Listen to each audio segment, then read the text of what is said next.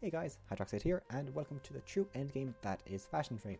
Now this week we'll be customizing the queen of mind control herself, Nyx Prime. Nyx Prime is the Prime variant of the Warframe Nyx. She offers gold adornments that is typically seen on the Prime variants on her head, chest, ribcage, shoulder blades, arms and spine.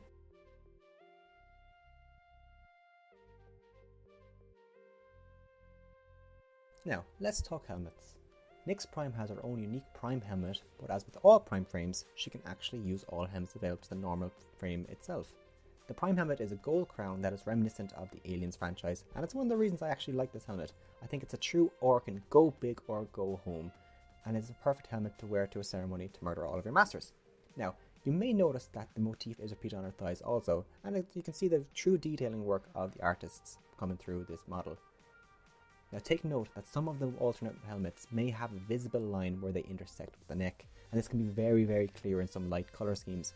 And I'll be showing all possibilities with all of the helmets at the end of the video in my colour schemes section.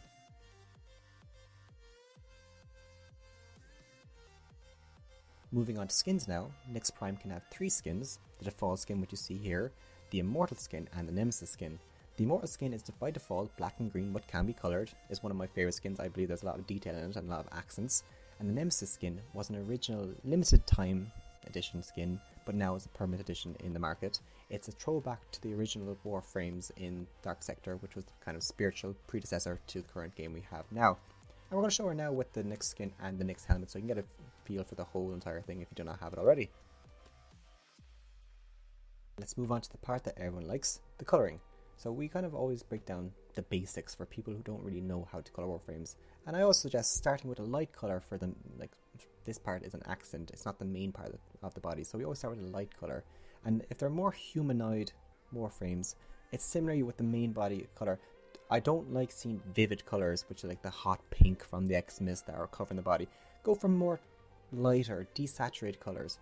And here we can see, as the accents build up, like here we have kind of like a thin lines that go out the body, they can be a real pop of colour to kind of give more emphasis to the lighter colours and really draw them out.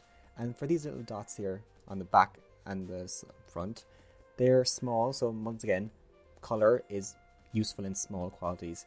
And it's also similar for the actual energy colour we can have as well. Go bright so you'll be able to see your effects and be able to see the true animation and the whole kind of particles that can go with your Warframe. Now, onto the immortal skin we go. They follow the same principles. We always start light with the smallest accent. We have here light blue, light lilacs, kind of yellows, nudes. I'm a personal fan. I love the kind of nude colours on Warframes. I think it really brings a whole new dimension to it. And as we go up the actual layers to secondary, this one, since there's more skin showing and it's a different vibe, you can go a bit darker. You know, if there's an accent colour, you want to go a bit darker again. That's kind of what we always build up in layers. Lighter, darker, depending on the Warframe. For this Nyx alternate skin, because it's quite separated all throughout, we can have a thin kind of inside body, small colour, very light, very pale, work up a bit more vivid, and then with these accents, what the immortal skins are famous for, we can have a real pop of colour that either amplifies what we have or contrasts in a more pleasant way. So if you have a yellow and a blue, you know, contrasting colours that work together. And similarly here, these colours for these kind of small, very thin accents, I usually keep very close to the energy colour so we can kind of have more sporadic colour throughout it. When colouring the nemesis skin now, we also have to keep in mind the theme. The theme is very kind of infested in slightly mecha warrior in a sense, because you see all the metallic kind of features. This is keeping the tones. The tones are very dark, they're very desaturated, so that's why I'm keeping here. The blues, the greens, the purples. Never go full white on these colour frames, always go an off-white. So in like the smoke palette, go down 4 or 5 lines, 4 or 5 rows to get a kind of off-white. They usually work best here. And you can see in this second layer, those kind of desaturated colours, they work best. They really kind of fit with the theme of the nemesis skin. Now, let's show some customizations I have here that are without attachments. We'll be dealing with attachments and other colour schemes with attachments later on in the video. So I have all the colours here, their palette, the column they're on, and the row they're on. So enjoy!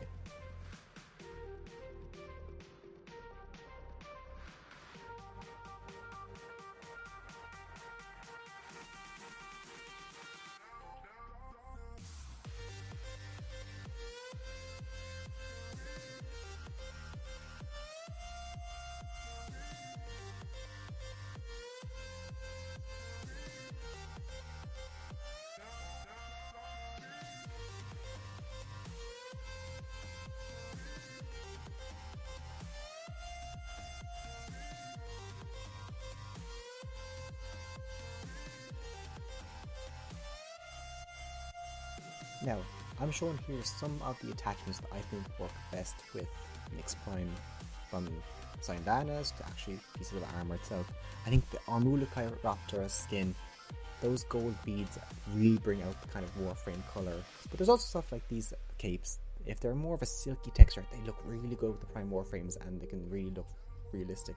I'm not a fan of how the top of the cape kind of comes down from the neck and has like a little hunchback effect. But we can see the opposite here, how the Palatine Syandana actually works with the neckline, so it goes down the back, there's a spike but not an actual lump, and I find this a lot better to kind of look at. Now, the Salix Syandana is one of my favourite Syandanas there is in the game.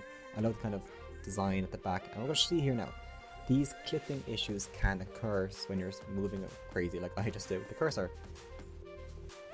Now, these two rows on the Orkin palette are the ones that I use most.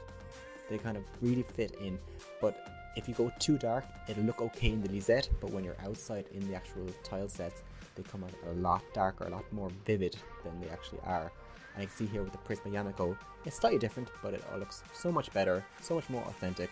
Similar to the Pakal, this colour looks fine at the moment, but it's very dark once you go out into the actual tile sets and can be a bit weird.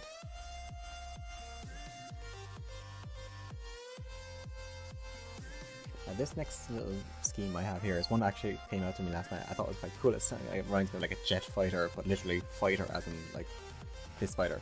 And I'm going to show you now some more colour schemes with some more attachments. This one here is my actual one I use in game. And as usual, these are just examples. If you know, let me know if you like them. Let me know if you have your own creation. You can tweet me at Hydroxate, or just let me know in the comments. These are the colour schemes I use. These are the attachments I use. And I will see you next time. And as always, take care.